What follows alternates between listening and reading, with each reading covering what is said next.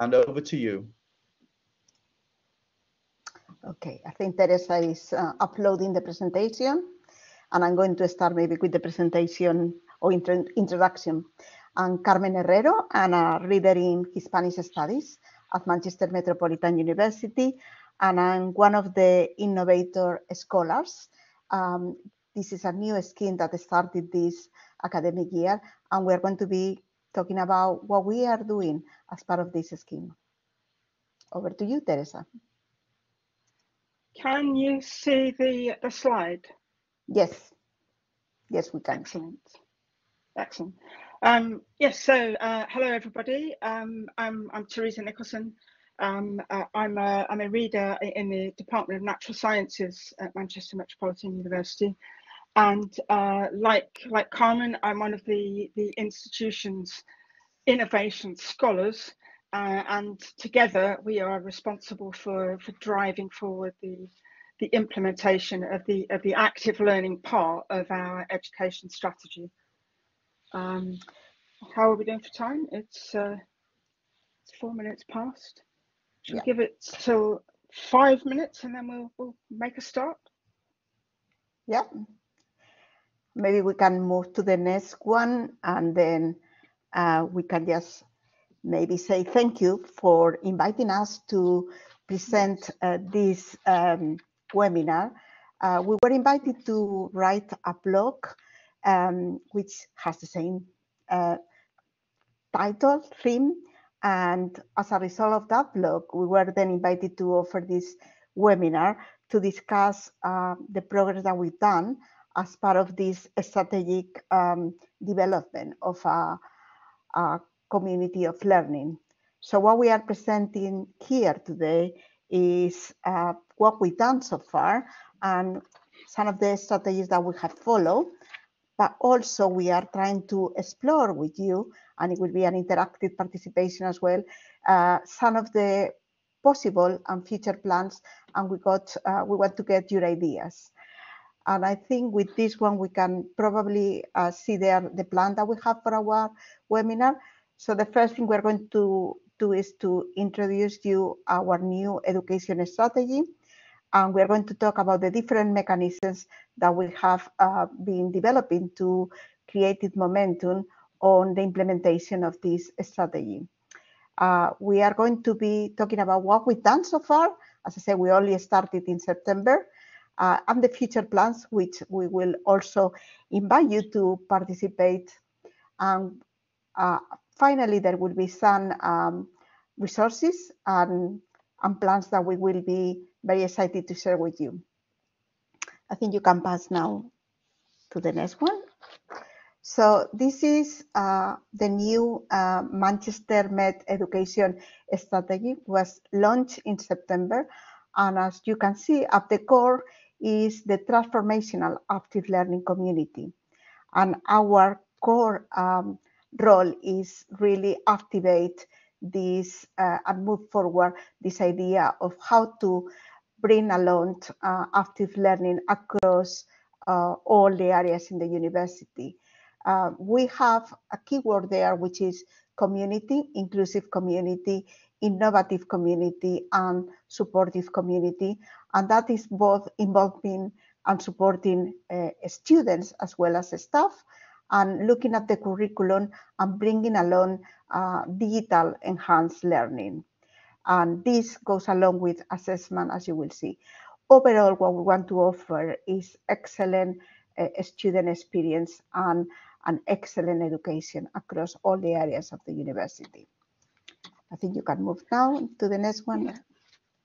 So as Carmen has said, we've got this institutional commitment to delivering this transformational active learning community, and you know, we're not suggesting in any way that nobody is doing this already. We know that there is some fantastic practice going on across the university in individuals and teaching teams and different programs. There's some really good innovative practice happening, but in an institution the size of ours, it's really challenging to try to capture that good practice, and then to build on that and to use it to help to galvanize others to draw on that good practice as well, and to use that to help to guide what we do in the future, and to get people engaged in it. So this is really the challenge for us in trying to move forward this community of practice. It's capturing what's already there, using that to galvanize new actions, and to guide what we do in the future, and to engage as many people as possible effectively. And we've got 3 mechanisms that we're using to try to help with this. And the first one of these is about establishing leadership. Now, to a large extent, this is now being put in place because as part of our lead group, which is I've got to test myself now what it actually means. It's learning, education, enhancement and development, something like that. And under this under lead, there is a unit that has established leadership in each of these key thematic areas. And as we said at the beginning, so Carmen and myself are leading on the active, experiential, skills-based learning theme, but we have other themes around assessment, enterprise, digital fluencies, belonging and mattering, and also differential award gaps and other gaps as well. And so we are trying to drive forward this part of the strategy, but of course we all work very closely together because all of these different themes overlap enormously, and so we've actually got quite a nice little community of leaders as well that are trying to do the leading beyond that. Now, I'm not going to show this video because it's about 5 minutes, sorry, nearly 6 minutes, but you can access this yourselves later on if you want to. It's just a little video that all of those innovation scholars put together to say a little bit more about the work that we're doing and how it all fits in with the education strategy. So the second key theme that we had for our yes, I had a feeling that might happen, so I'm going to get back to it. It's actually kicked. There we go. So yeah, the second mechanism is, having got the leadership in place, was to seek out the innovators. So like I said, we're aware that there's some amazing stuff going on across the university, but it was really about trying to capture what that is, where it's happening, how it's happening.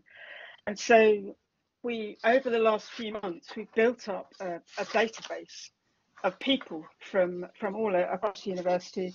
We've been engaging them in dialogue, and as part of that, we've been capturing some of the key themes that have come out of those discussions. And what you see on the screen here now is some of the kind of the top level themes that have come out of all the discussions that we've had that may well go on to form part of a signature pedagogy, a sort of a man-met approach, if you like, to our teaching and learning. And we've got, learning that's about developing students fit for the future. I think somebody has a microphone switched on. There's a little bit of background noise. Perhaps you could switch that off. That would be helpful. Thank you. So we've got this future-focused approach, thinking about what our students are going to be doing in the future, what skills they will need, how we can develop our active learning to meet those needs. It's about active learning is a social endeavor. It's highly collaborative, and it is a lot about interdisciplinarity and learning from each other. It tends to be very flexible, giving students quite a lot of choice, and allowing them to put their own stamp on what they learn and how they learn. It's developmental.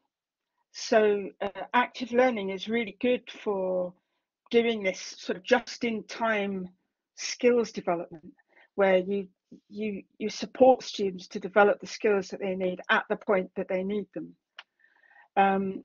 Active learning really, at its heart, really should be engaging, challenging, but fun as well. Active learning classrooms should have a bit of a buzz about them. And work integrated learning, excuse me, work integrated learning is another really important facet that helps us to really get the sort of authentic, real world aspect of teaching across the students. So that was mechanism 2, and I think Carmen is going to pick up on the third mechanism. So the third one is building our active learning communities, because as we say, we have different groups, and a community of practice, I'm sure you are familiar with this term, are a group of people who share a passion for something and they want to share their knowledge, but also learn from others when they interact regularly.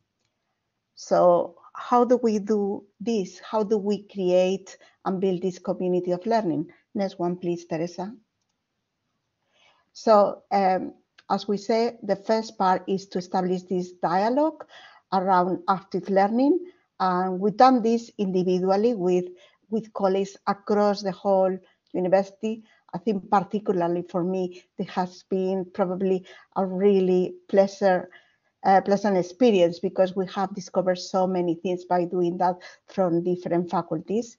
And then the second part is really try to drive an influence in the university policy and practice, including, for example, about how we share what we are doing, the visibility of what we are doing.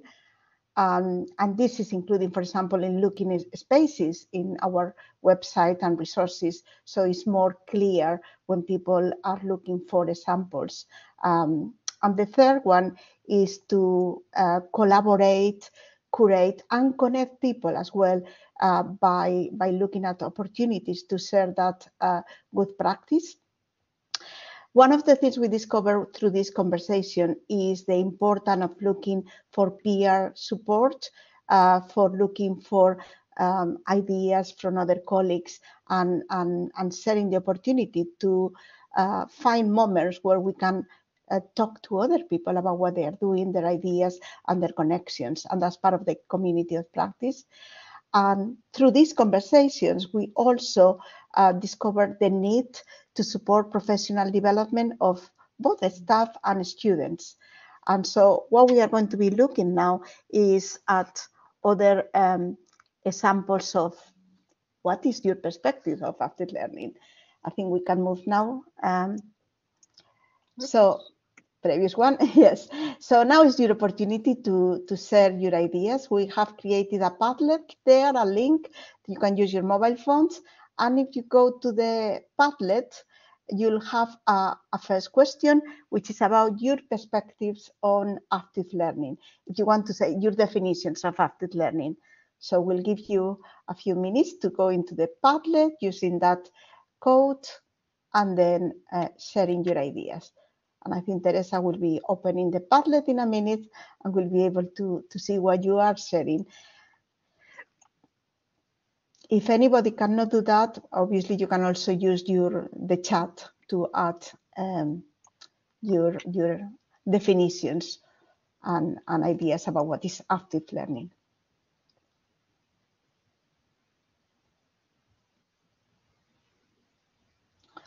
Okay, I'll try. I will. There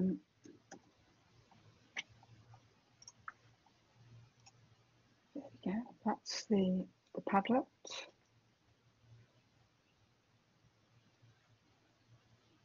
Practice.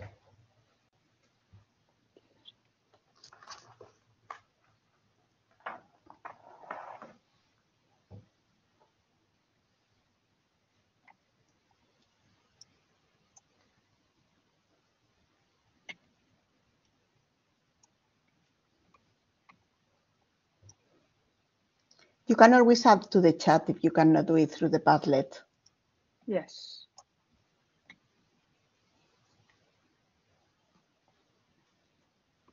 Yes, I think that's a really interesting point, that last comment, learning by doing and reflecting on what you do. We talk a lot about learning by doing, but I think that reflecting on what you do, what you have done, is a really important part of closing the circle, as it were.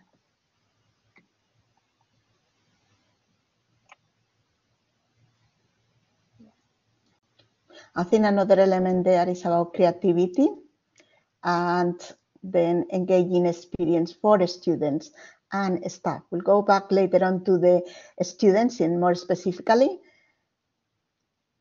Okay, I think some people are already looking at the second question. So you are very proactive. You are already engaging very actively. Maybe we can look at the idea of some of the definitions that we can find in the literature about what is active learning. So yes, maybe, okay. Theresa, we can go back to the main PowerPoint. Yeah. So keep your Padlets open if you've got them open on your phones. I just thought it would be useful to just tap into a few of there are loads and loads of definitions of active learning in the literature. Here are some that are taken as extracts from the paper that's listed at the bottom there, which is from 2021. And starting from excuse me, I've got a frog in my throat. The top two on the left-hand side, these are both tapping into, I guess, learner involvement and ownership. So that they're not particularly about the activities, it's about their relationship, if you like, to the learning. And then we've got one that talks about practical activities and discussion, and then one about real life situations or problems. So those two are more about the kinds of activities, the kinds of teaching, if you like. And then the top two on the right, they're more about tapping into students' personal experiences and insights. So making it kind of relational to them and their experiences, their motivations, aspirations, and so on. And the one that that's at the bottom on the right, which I put in slightly larger letters, that one jumped out at me, partly because it was, I think it was the oldest one that was in that particular paper. It's from 1995, but it struck me as being more of I suppose, of an overarching viewpoint, and really kind of taking that position that the effective learning really takes place when students are involved. And now you can interpret the word involved in a number of different ways, but they have some say in it. They are not passive receptacles. They're involved somehow in its design or its development or in choices, but in some way. And I think that's quite an important aspect of active learning. Whoops, sorry, I'm jumping around. Sorry about that, Carmen.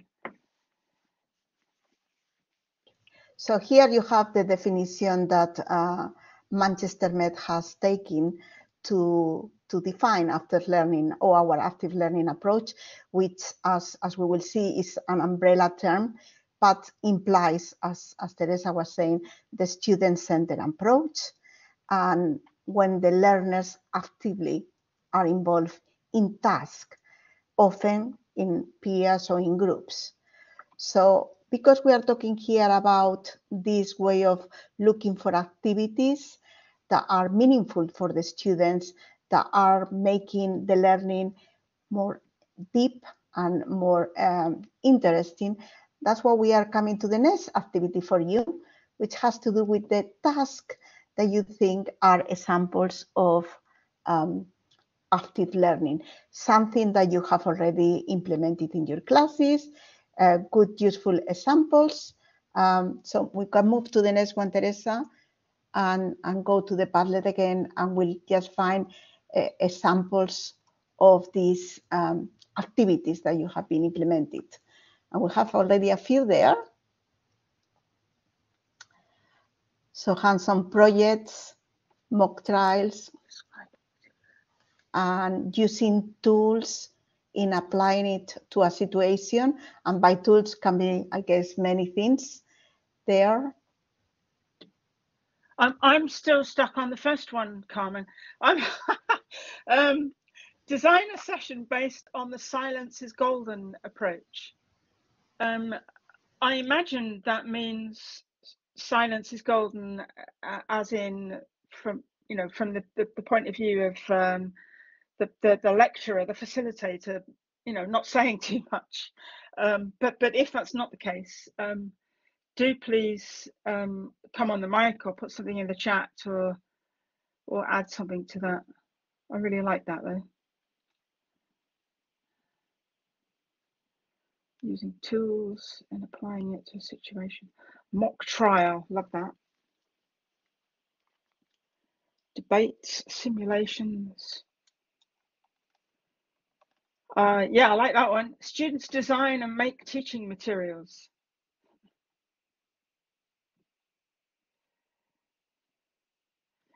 I do actually include in one of my assessments, I give students the option of what format they want to present it in. And one of the options that I give them is a lesson plan, because I think it's, if you understand something well enough to be able to explain it to others, then you really understand it. So I think that, that point there, students designing and making teaching materials is a really good approach. Yes, we have. I can't actually see the list of participants at the moment as to whether Rod is here, but Rod Cullen is one of the contributors to the 100 Ideas for Active Learning book. It's a brilliant resource. If you haven't seen it already, please do have a look at it. It's loads and loads of ideas, different ways of doing things, videos, discussions, digital story creation. Yeah, I was going to say another of the samples of the students co-creating or creating is another of the projects I've been running here, which is the reusing some of the assessment that the students do to share with future students, so they learn from the students. It's peer learning, creating videos, which is part of this collection of open educational resources for students by students, or a series of podcasts with the best advice from the students about how to do well in your independent research project or dissertation. In a way, it's also like a community of practice digitally within the students' community. So thank you very much for sharing all these ideas.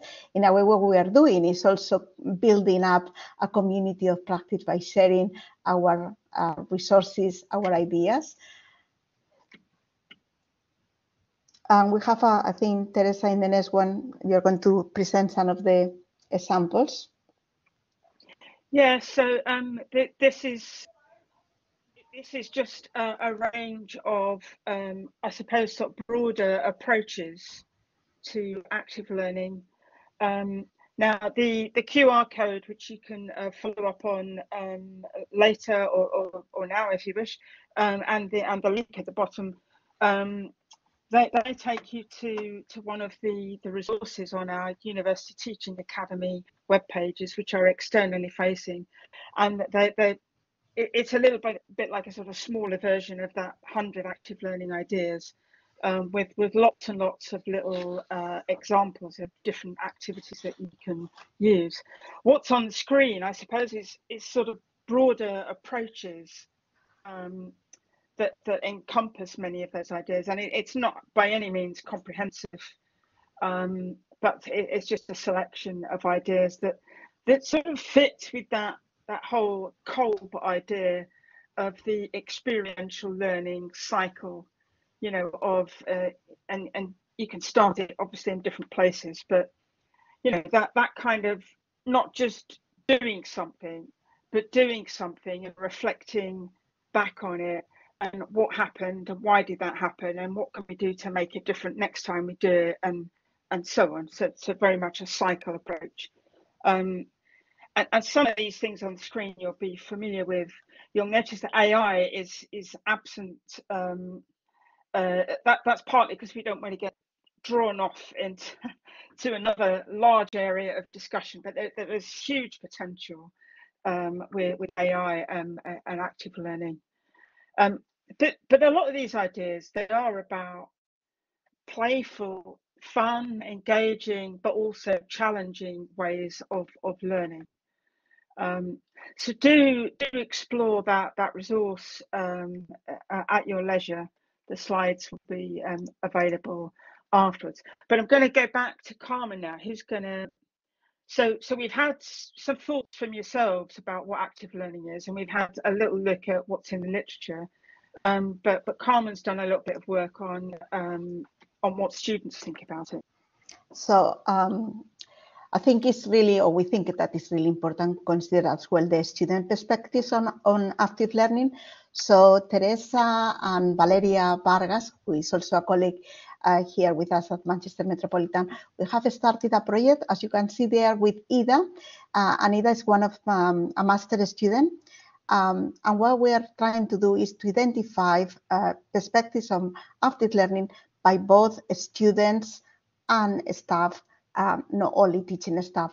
But we are particularly interested in what students understand by active learning and what is their perspective. So currently, Ida is really doing that, is asking students about their definitions and reflection on what is active learning. And what you are seeing there, and in the next screen is probably going to be bigger, is some of the reflection of my final year students. As we were finishing, I asked them to think what is for them active learning.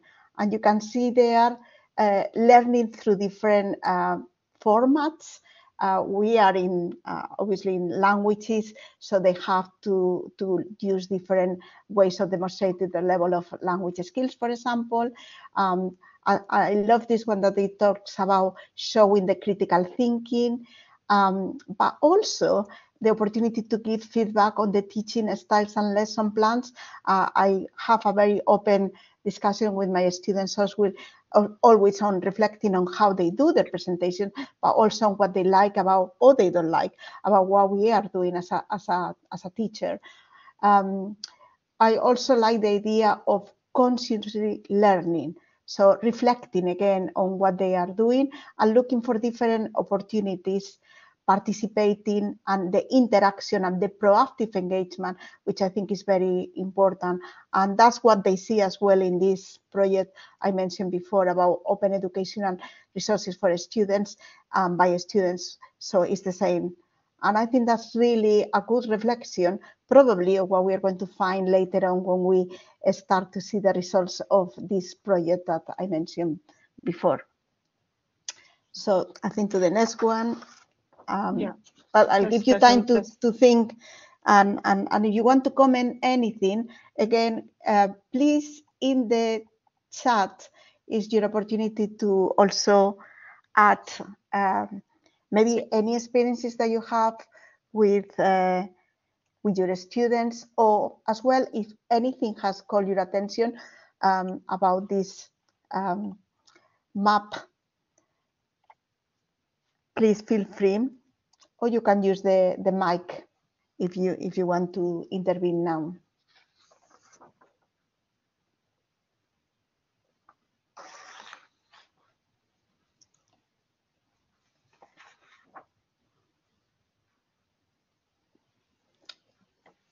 Okay, I think we can move to the next one now. Okay. I'm going to move on. Yeah. So so that's kind of a bit of a snapshot of what we're trying to do or what we're trying to achieve.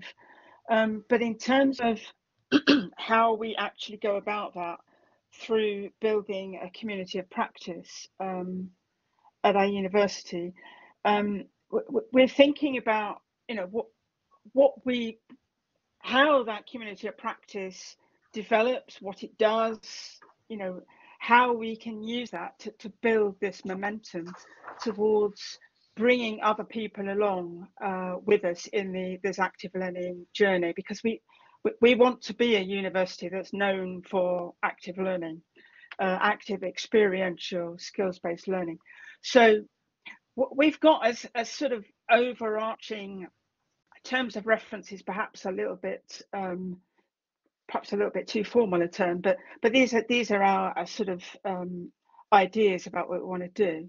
So one is about building that community of people, and we think the best way to do that is to have regular meetings where we can share and showcase practice, maybe have external speakers.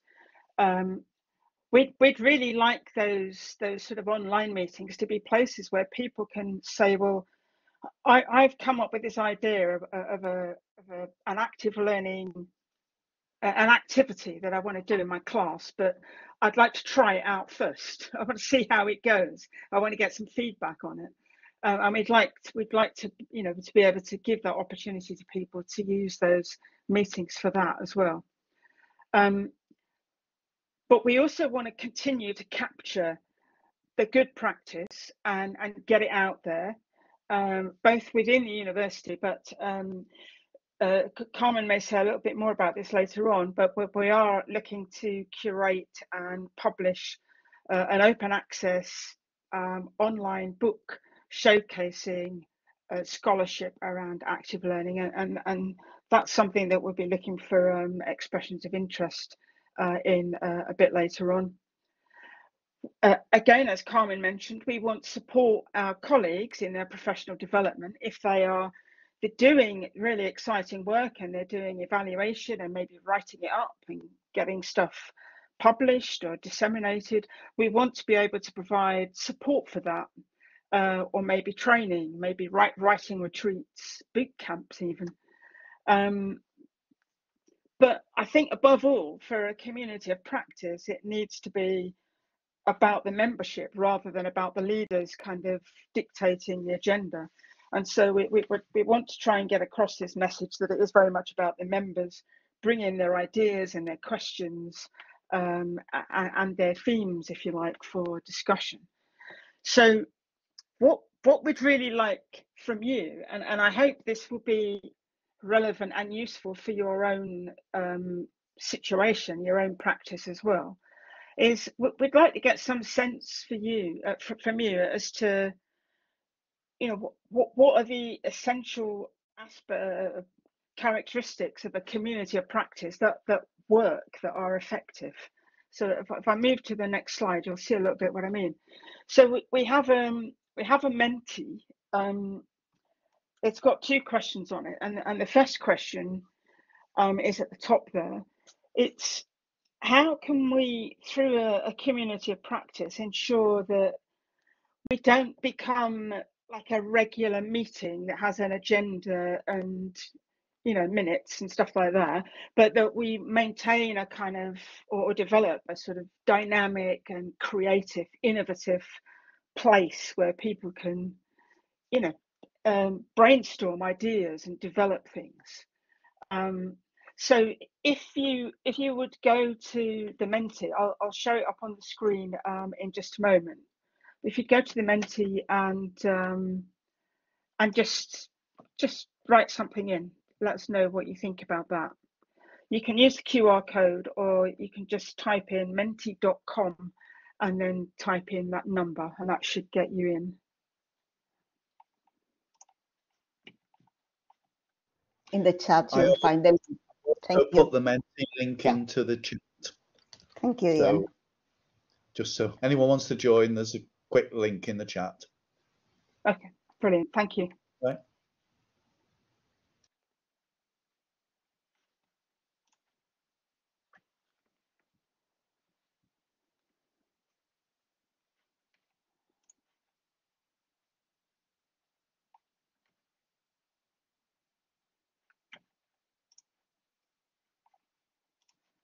Okay, so I will put that up on the screen.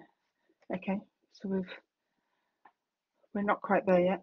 But if you're having any difficulty with that, then do please just put something in the chat instead.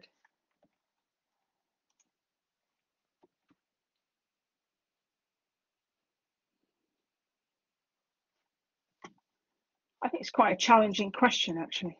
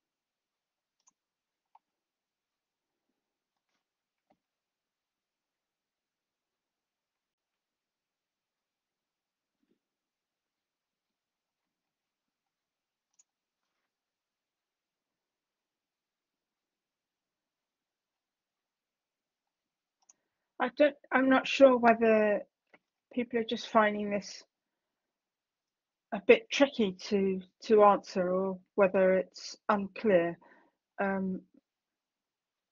Do let us know, or I can move on to the second question.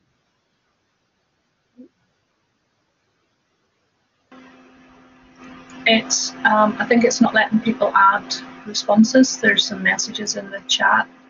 Someone suggested right. responses are turned off. Oh, okay, right. Well, that's a bit weird. Sorry about that. It's the last icon on there, Theresa. The Sorry? sound. Right, I think is the responses. So the sorry, I'm not catching. You're on the right menu there. That was hovering. Seeing the shortcut. Sorry, you're breaking up, so I'm not following you.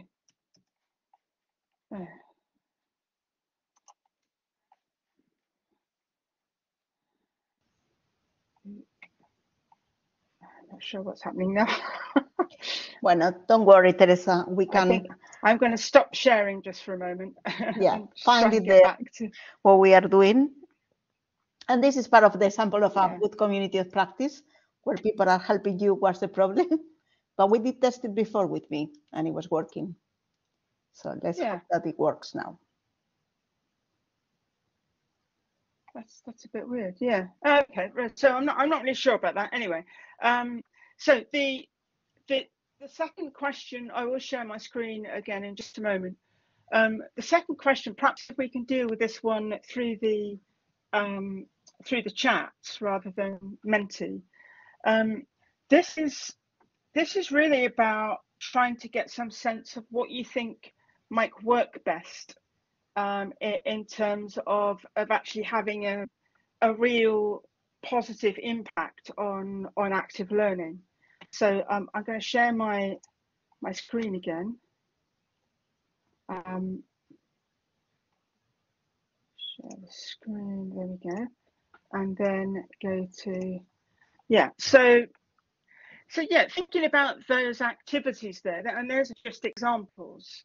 Thinking about getting in external speakers on masterclasses, having those, what I mentioned earlier, the sort of the tryout practice sessions, where people can, maybe bring an idea along and get some feedback, supporting and promoting colleagues who want to go that step further and evaluate the work that they've done and then maybe write it up for publication or dissemination.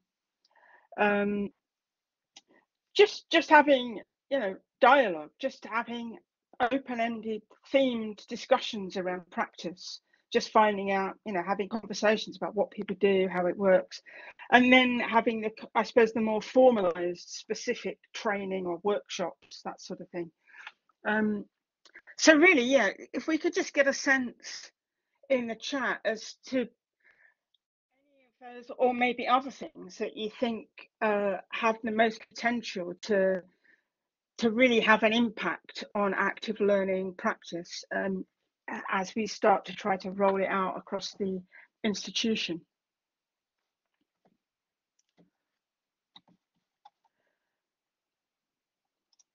And I don't know whether, Carmen, can you see the chat at the moment? Because I can't.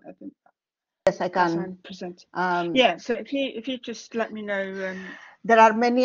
There are a couple of answers related to the previous question, one by the other, Theresa, on using creative disciplines like media, storytelling, making something across disciplines in an alternative way. I think that's a really useful way of bringing a more creative approach, encouraging students' ideas.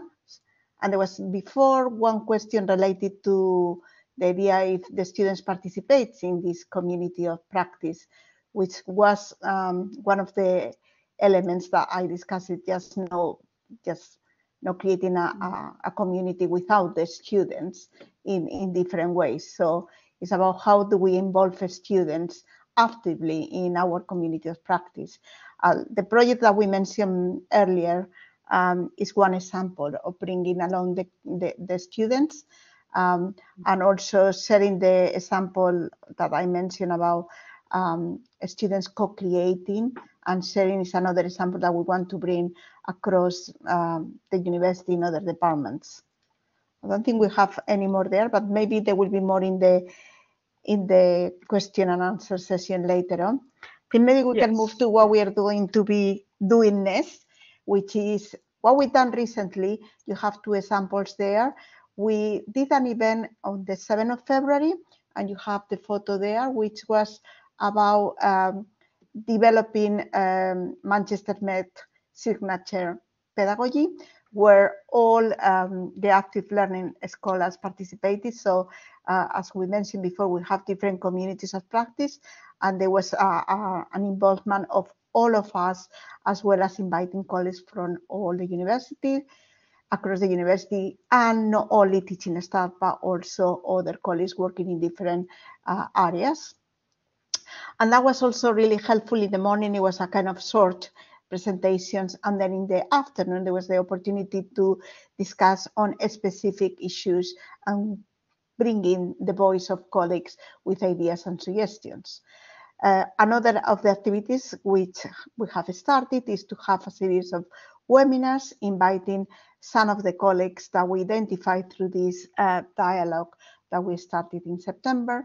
And the first one we did was with Carmen, who cannot be here, and another colleagues from the digital education team on developing a Manchester Met active learning spectrum that you have there in the photo, just to try to show all the possible ways of getting a more active learning approach. And there's ideas were also discussed, brought forward, and more ideas came along during the webinar that we have. And we are having another two webinars. And the next slide, please, Theresa. And you are all invited to these webinars. You'll have later on the PowerPoint, and you'll be able to find the links there. If you have any problems, just send us an email. So the next one is by one of our colleagues in the Department of Psychology. He does quite a lot of online learning, or we can say a hybrid way of teaching. And that's it's going to take place next week. Get back to where you went once we learn. And I think it's going to be quite an interesting way of developing a student agency. And another thing we are having is along our role as a innovator scholars, the university has also implementing a new scheme called associate scholars. These are colleagues that at departmental level are offering or suggesting a project that they want to develop and take forward, which is more or less also alienated to one, goes along with one of the different communities of practice. So what we are having on the 17th of June is showcasing some of the activities that have been carried out by our colleagues. And I think we have one of our colleagues here, Salwa, who is going to be participating. And we hope that this will also help other colleagues to think how they can bring forward new ideas and projects. And finally, Theresa mentioned before that we have this idea of creating or designing a couple of books. So one book is going to be more on a practical term. So you have ideas about active learning, a little bit like the one we saw previously, but not only on active learning, but assessment as well, community engagement and so on. So this will cover the whole spectrum of communities of practice. And then another book, which will be an open access book on active learning specifically. And again, it will be open to colleagues at Manchester Met, but as well as colleagues nationally and internationally. So please, we'll share also the call through this group when we have it ready, and it will be for publication next academic year. And I think with this, we finish, but we are more than happy to respond to any questions or listen to your suggestions. And I think we're going to stop there sharing so that Theresa can also see the questions that we have already in the chat. Thank you very much. And I think we have one question here from Susan. About linking, asking the students what they want or what they expect is possible and meet these expectations, linking the experience to the workplace, how this affects them, how it might affect their practice. Yes, I think it's quite a challenge sometimes. Especially getting like first year students even to think about the workplace. As far as they're concerned, they've embarked on something that's going to take them 3 years, and they don't have to think about the workplace until they get to the end of it. So I think I completely agree with that comment, Susan. But I think we have to find ways of getting students to engage with those discussions really effectively.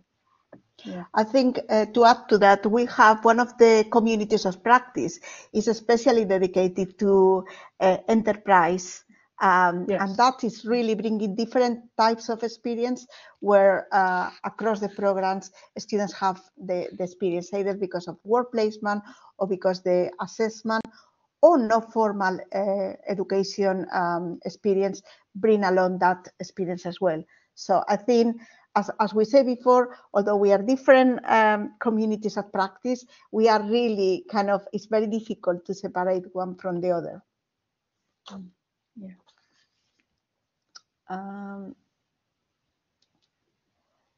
So Susan, maybe you can tell us more about what you've done, because you say you've done some labs and it's very effective. Hello. Yes. I had some level 4 students, and they'd actually I'm an applied physiologist. I'd asked, and the students had asked me whether they could use our environmental chamber. Now these are all coaching students within the Department of Sport and Exercise Sciences, and as coaching students, they do more practical work related to sports activities as opposed to lab-based work. But at level 4, they do an anatomy and physiology unit. It's only 15 credits of both anatomy and physiology, so it's a whistle-stop tour. So I'd had a few students ask me about the environmental chamber and thought, yeah, why not? Let's do this. We, changed the schedule. and it was really effective because we did different sessions, altitude, heat, and then we just did a normal lab environment and comparing the data, the same exercise mode and intensity across the 3 experiences, and for them just seeing the difference in heart rate response in the differing conditions, particularly with heat, which was something that's going to be relevant to coaches if they're with a squad on a tournament, you know, rugby sevens, where, you know, they've got their you know, short bouts, but maybe 3 hours of playing matches in a hot environment. So just small things like we spoke about, well, what could you do as a coach to support this? So remember talking about, you know, that open communication with your athletes, taking things like gazebos, you know, how can you plan ahead, looking at weather conditions, etc., etc. So it's just really, really useful, and something that I believe and hope that they will remember then to take into their own practice. So yeah, for me it was quite a powerful session, but then able to bring in the physiology, the actual theory behind that. You know, why is this happening, and then what can we do to minimize the negative effects that may occur. Thank you very much, Susan, for sharing that. I think there was another one by there's a couple of questions there. There was one by Andy, which was about finding job descriptions and getting the students to see how they can apply in the context of workplace as well. That's a really useful one. I do actively ask my students to get engaged in LinkedIn as well, and looking at what are the skills that they have already, and they maybe is more visible when you look at different profiles as well. And another comment from Theresa about the transition from coming from schools, college to the university, about how they balance the way they were used to be learning to the new active learning. Thank you. Yeah, Theresa, sorry, I don't know how you pronounce your name. Mine's Theresa anyway. I've done a little bit of research on that, particularly looking at first year students and how they respond to active learning styles like inquiry-based learning. And what we've found with that is that if you hit them with it in a structured and supported and scaffolded way right at the beginning, it's as though, you know, they don't know any different. They come in and they go, well, this must be what university life is like then, and they just go with it. And they, you know, there are people that say you can't do inquiry-based learning with first years, but that's not been our experience.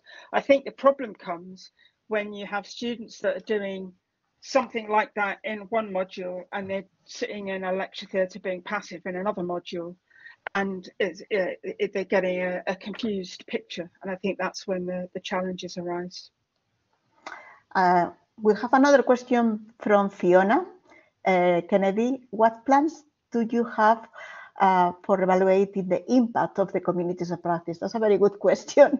And I don't know if we have the complete answer yet about how we are going to evaluate it. The role that we have is for 2 years. It was originally for 1 year. And the understanding is that in a year, it's very difficult to measure any changes. I guess it's more about seeing on the one side what for the staff to understand more about the Manchester Met education strategy, to get familiar, but also to look for these examples of practices. And I think the second part is to see how staff are really exploring and looking for the way of developing professionally through these you want educational strategies, research practice as well, and that the staff feel supported if staff feel supported, then students will be also supported. But as I say, it will be something we'll have to think more carefully next year. Yes. And I think we have to finish now. Ian is appearing there to tell us to. Yeah, me just keeping an eye on everyone. Yeah, thank you very much for putting your perspective of getting the momentum running. I sympathise, and quite a lot of things which I've experienced in the past, and we wish you every luck. But do please carry on sharing. You said the PowerPoint will be downloadable, so that anyone who didn't have any of the links and would like to check the links out, that would be fine. I also did put quite a few links within the chat if anyone wants them, if you've seen them now. But I would like to, on behalf of Richard and ourselves and our little group, thank you very much for presenting today, and look forward to the blog. Okay. Thank you very much. Thank you. And please write to us.